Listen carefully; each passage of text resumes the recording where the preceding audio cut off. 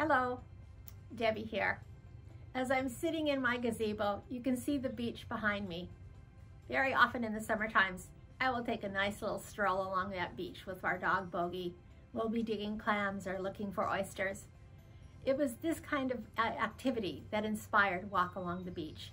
The story about two sisters and the very close bond they share and how they get through their struggles together.